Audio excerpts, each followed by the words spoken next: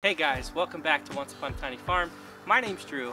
In today's video, I want to talk about 10 essential tools that I think are necessary for running the most efficient backyard garden possible and will make your life a whole lot easier in the garden.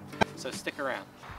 Alright, so as I first started gardening, I didn't have all of these 10 things that I'm about to mention. I had some of them lying around and I used what I had, but I don't want the point of this video to be to discourage people from gardening if they don't have all the right tools, because that's obviously not true. You could garden with whatever you have and it shouldn't be very expensive. But the point of this video is just, I'm talking about 10 things I think that you should definitely have. Some things that I wish I had when I first started gardening, and I would have not made a lot of mistakes in the garden. So that's what this video is coming from that point of view. So first I want to talk about very important part of the garden, and that is the wheelbarrow. This is the second one that I had. I really like this one. My wife got this for me for my birthday from Tractor Supply. See, 6 cubic feet is how much material it'll fit in there, and I really like this one. It's very balanced. No matter how much weight you have in here, just the way that this thing is designed, it's very comfortable. It's very easy to push. I like these feet they have down here. Make it really easy and level when you put it down. This brand is called Groundwork. I think this is just like a typical Tractor Supply brand. Before we had this one, we got like a very cheap plastic wheelbarrow, and we thought we were saving money by getting a cheaper one, but it ended up breaking, as you would imagine, and we ended up having to spend some money on a good wheelbarrow anyway. But I think this one cost over $100 or close to $100. I bet you could find one for a lot cheaper used on Facebook Marketplace or Craigslist, something like that. But a very important thing to have if you're planning on having a large garden and you're going to have to wheelbarrow and move a lot of soil, compost, things like that. Important to have a nice deep wheelbarrow, one that feels comfortable moving around. So I'm glad we got this, and highly recommend a good wheelbarrow made of metal of some kind. Alright, the next tool I want to talk about is this. This is a propane torch. There's lots of different propane torches you could get and find online and in stores. I got this one. It's got a pretty wide bell on the end of it. A lot of the ones I looked at were a little bit more narrow of a bell size than this. I liked this, what seemed like a good price, and I got it. And having this propane torch has been a game changer in being proactive in preventing weeds in the garden. And I've used this a lot the second half of the season, as my weed pressure really heated up in July and August, really bad. And on my last few bed flips, when I used the propane torch before I seeded a new crop, I had great success in preventing lots of weeds. So as a preventative, I really like this propane torch. It doesn't disturb the soil at all. Soil is a really good insulator, so you might think that burning a hot fire on top of the soil is really going to kill all the good biology deep in the soil, and it's not. It's just going to kill what's right on top of the soil, and most of that's going to be that dead plant debris anyway that you want to get rid of. So this will help you do that, speed up that process, and I really like that. So I've been using this. I'm excited to use this again this year. But to make my life a little bit easier, I actually I had been using a 20-pound propane tank. That's very heavy and kind of a pain to lug around the farm. So I got this. I thought it was a 10-pound tank. This says it's 11 pounds, I think. But yeah, this is an 11-pound propane tank, and it's skinny enough to fit inside this hiking backpack that I have. So now, I didn't get this filled up yet for the season, but I'll be able to connect my propane torch to this small tank and walk around with this on my back very comfortably on my back, and I'll be able to weed a lot easier next year with my backpack. So I'm excited about using that. And yeah, if you have a lot of ground to cover, I might consider looking into a backpack and a smaller tank so it's easier to move around and flame weed your garden as well.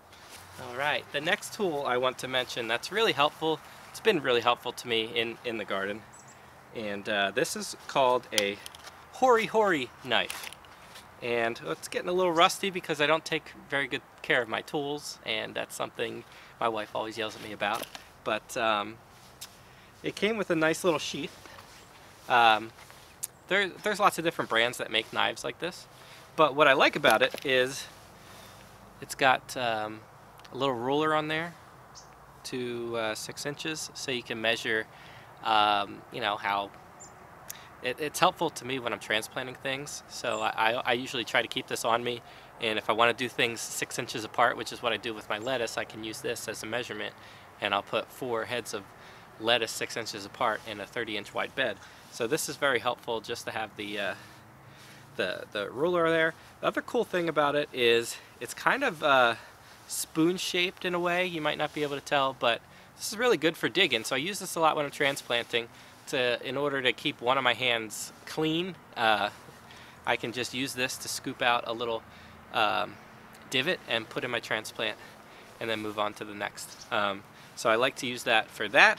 It's also got a serrated side that's pretty sharp. It's good for cutting out some like thicker stem things, like something like a broccoli that has a thick stem and it's done and you want to cut it out. You could use this to cut that out. It's also got a sharp side on the other side. So I've actually experimented trying to cut some of my head lettuce with this, and it works pretty well. It's not my favorite knife to cut lettuce with, but I like the versatility in this knife, and I really use it a lot for transplanting because of the ruler that it has on it, and I use it for cutting some things out of the ground. It's very handy to have. Highly suggest the hori knife. Not very expensive. Might be like $15, something like that.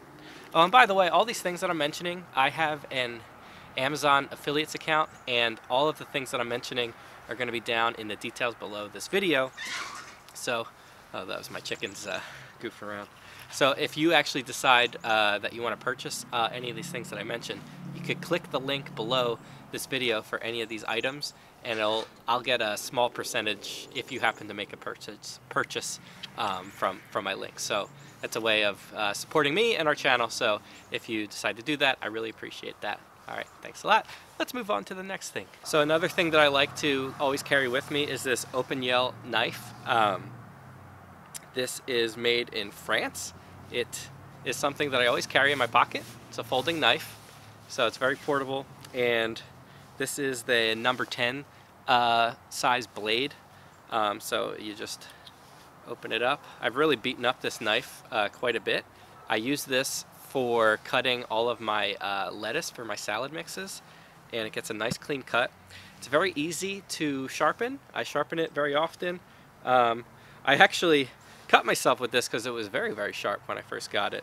And at one point I must have hit a rock or something in the garden, and I actually chopped the tip off. You might not be able to see, but I actually prefer that, and I filed it down so that there's not a sharp tip on the end of it, which I don't really need for cutting lettuce. So it's just less likely that I'm going to cut my finger again because I don't have that sharp, blunt, sharp edge, pointed edge there. But I use this for very precision cuts of certain things like my lettuce that I cut a lot for market.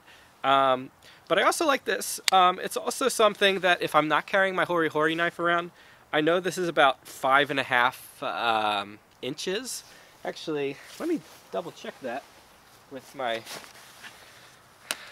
measurement on my, yeah, this also is exactly 6 inches according to my hori knife. So this is very helpful as well for measuring out spacings in the garden, especially if you're someone like me that does a lot of square foot style gardening and you plant things very closely together in order to get the most crops grown in per square foot. So This is another thing I really like to carry around with me. I use it as a measuring thing as well, and it's a really nice knife. It's really cool, so I like that, and I use that all the time. The next tool I highly recommend that you have in the garden is a set of pruners. I've really beat these up. I probably should get a second pair because I'm always losing these, and I put them down and I can't remember where I left it, and I messed up this this back part of it is a little messed up, but it still works. This brand is called Fiskars. I think I got this at Tractor Supply, but there are better brands than this, but it works. I use this for pruning my branches off my apple trees. I use it for clipping off branches of my tomatoes. I use this for cutting the stems of some like things like my lettuce heads, or some things that are a little bit thicker that you need to get in there and really cut them at the soil level. I use these a lot. A lot of different things you'll want to use the pruners for. So recommend just keeping them sharp, having a sharpener to keep it sharp, and these will go far. So pair of pruners, definitely recommend a pair of pruners in the garden. So the next thing on my list of very important items for having it for the garden are rakes. And I have 3 rakes here that I use very often. This one was one that I think might have got from family. I don't remember buying this, but it's one that we just had. It's gotten beat up because I leave it outside too much, and anything that has wood handles that you leave out too much is eventually going to break. So I need to take better care of these tools. But this metal rake here is really good for raking out crop debris after something has passed its time in the garden. This is really good for raking out all the old crop debris. I use this a lot. This is a landscape rake. This one is 30 inches wide, and I had to search a little bit harder to find a 30-inch wide landscape rake. I got that because all of my beds in my market garden are 30 inches wide, so this helps me prepare my rows before planting and make sure that the row is still 30 inches wide. Sometimes the soil tries to move around, and this helps keep the rows nice and straight and nice and flat before planting. So I use this a lot. Found this on Amazon. Whenever I go to Tractor Supply or other stores, I find a lot of 36-inch rakes. That would probably work too if you did it at kind of an angle for a 30-inch wide bed. But if you're just a backyard gardener, you might have like a 4x8, raised bed, and if your beds are like 4 feet wide, then a 36-inch wide landscape rake might work just as well. Or you could probably do without this, but I really like using this in my market garden, and I really am glad that I got it. Another one that I just started to use a lot more last year was just this simple leaf rake, and I said I use the metal rake a lot for scraping out old crop debris, and I use this for that too. But what I actually found that I like the most about this, I got this tip from another YouTube channel, Honey Tree Farm, mentioned this. He uses the rake backwards, not normal like this, but backwards.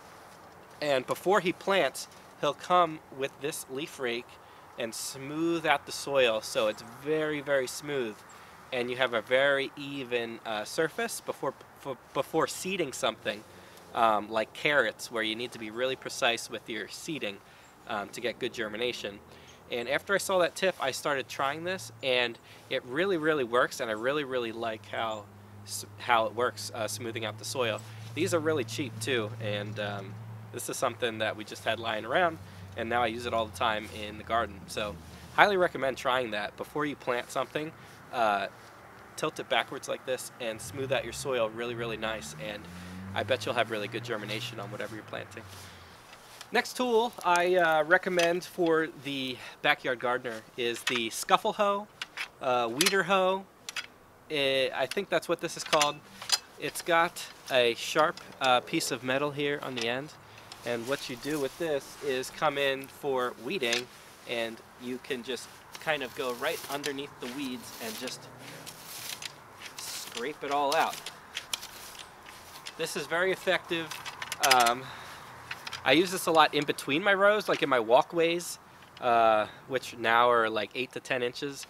So I could do 1 or 2 passes in my walkways and get any weeds out of my walkways. Sometimes this doesn't work very well for how closely I plant things in my gardens. I do very close spacings. So I experimented with, forget what this is called. I put like a metal hanger type thing on the end of it so that it's only like 2 inches, and I could come in between like heads of lettuce or something like that to weed very, very precisely and closer than I could with this, which I think is like 5 inches or something like that. So that's another thing you could do if you have one of these. Try to rig something on the end of it, like a little hook or something, so you could get in really close in between plants without disturbing the plants and just get rid of those weeds. So this is very effective. This is something you want to be preventative in the garden. You don't want to come in once the weeds are already established and like 1.5 feet high. That's going to be too late. You're going to want to just come in and chop those out. But when the weeds are small, that's when you want to come in with the weeder scuffle hoe and get rid of them. Next tool you're going to need is your standard rake. This is my favorite one. I have 2 of these. This is the only one that's fiberglass. The handle is, and I really like this one. Another one I have has a wood handle. I really like this this shovel. I think I stole this from my dad. I borrowed it and I never gave it back. But yeah, it's just your average shovel. It's 8 inches wide, so I use this now in between my rows in my market garden. I make all my rows just 8 inches wide, which is the width of this shovel, and I keep my lines nice and straight in my walkways. And I do a lot of digging. Things like you're planting trees, you're digging, you're preparing rows, or you're preparing an area for new beds. You're going to use something. You're going to need a nice shovel. It doesn't have to be new. This is an old shovel, but I really like the fiberglass. It feels more sturdy. I actually like it. Has a good weight to it, and it just works really well. Highly recommend a good shovel. You can probably find good ones used. Try to find a good deal so you don't spend a ton of money on stuff like this. But you do want to spend enough money that you won't have to buy them when they break. You don't want to buy one that's going to break. Buy some good tools and invest for the long term if you're in gardening for the long term. So, all right, the next tool I want to talk about, essential for the backyard garden, is high quality seed trays. You're going to be planting anything, you're going to get the best results when you start them from seed. The first trays I ever got were from Bootstrap Farmer, and this is a 50 cell tray. This works well. I still use this for certain things, but you see there's just a tiny hole in the bottom for drainage, and there's no slits or holes around these cells.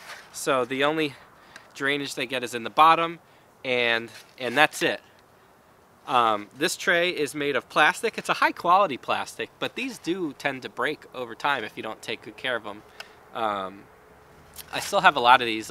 Bootstrap Farmer makes really good trays, and they have a wide selection of different kinds of trays and sizes and things like that. So these were the first ones that I got. I got some 50 cell trays, and I got some 200 cell trays, and I still use those to this day. But what I switched to was the wind strip trays. I switched to the wind strip trays starting last year because I noticed that sometimes when you leave plants in the cell trays for too long, the roots get very tangled and swirl around in there because they want to grow down, but they can't because they're just trapped, and this is all the soil that they have to survive. And then when you end up planting that eventually in the ground, there's something called transplant shock, where it takes a week or two for that plant to recover from those swirled, roots from being stuck in that tray for too long. And it will grow, but it just takes longer for the plant to take off once you plant it. Once I learned about these wind strip trays, it made me want to invest in these. Now these, I don't know if you saw that, bends a little bit because it's a thinner plastic. This is injection molded stuff. I can't bend this. This is solid. This will probably last. I think this comes with like a 30-year warranty or something. Yeah, these cost a lot more. Forget how much I spent. I think it was over $200 for like 20 of these trays, but they're all I'm going to use from now on. They're really solid. These have a slit in the sides. They have a big hole in the bottom for that air pruning effect, not just the tiny hole that the bootstrap farmer trays had, but also on the sides there are 2 slits. So that will prevent your transplant from growing those swirly roots and getting root bound in these trays. It'll be a lot healthier, and they'll air prune. Once the roots start to go around like that and they hit the air, that root will stop growing and it'll grow more roots that'll be growing down, and you're going to create a lot healthier transplants for planting in your garden. So this one is a 128 cell wind strip tray. This is a perfect size for me. I do a lot of salad lettuce heads, and this is perfect for that. So I'll put links to this also down in the show notes below this video if you guys want to invest in some high quality trays yourself this year for your gardens. Now the last tool I want to mention that I think are essential for the backyard gardener is this cedar. This is called the Earthway cedar. I believe this is the most economical cedar that you could find on the market. There's more expensive ones. There's one called the Zhang, and that is around $400. And that is a little bit more precise of a cedar from what I understand. But at this point I just can't, probably could afford to get that, upgrade that. Maybe I will in the future. But for now, the Earthway works really well. It costs like $120. It comes with a bunch of different seed plates, depending on what it is that you're trying to plant.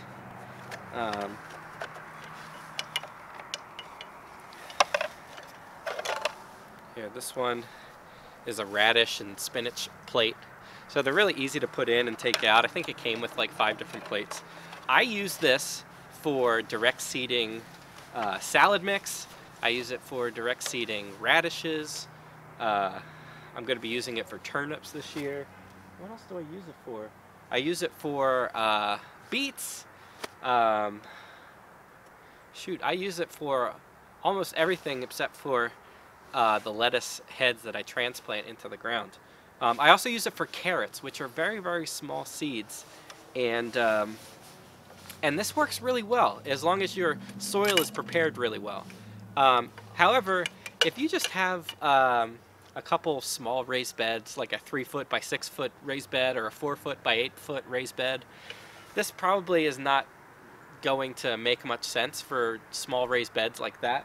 But if you see behind me, I have some 20-foot, I think these are about 20 feet long, these rows here. These are just in-ground permanent raised beds, and on a situation like that, raised beds like this, this kind of cedar comes in really, really handy, and I would highly recommend it. It'll save your back quite a bit, and you'll get really consistent germination as long as the soil conditions are really good. So I'll put links to this down below as well. I've talked about this in other videos, but I love this cedar. I use it for my market garden, and it just works really well for how much it costs, how little it costs compared to other cedars on the market. So if you're in a situation where you have some longer raised beds, you would need at least like a 16-foot bed to consider using something like this. This would be an excellent choice for just making your garden more efficient and easing up on your body, I guess I would say, because I've done the bending over and direct seeding by hand. It takes a long time and it's a lot of bending over. This eliminates all of that, so I like it for that reason alone. Plus it gets a nice even seeding, and you get pretty good germination for the most part. So check this out. Alright, that's going to wrap up this video on 10 essential tools that you need for your backyard garden. I hope you enjoyed it, found some value in it. If you did, please give this video a thumbs up and subscribe to our channel for more videos like this. I'd really appreciate it. Alright guys, thanks for watching. We will see you in the next one.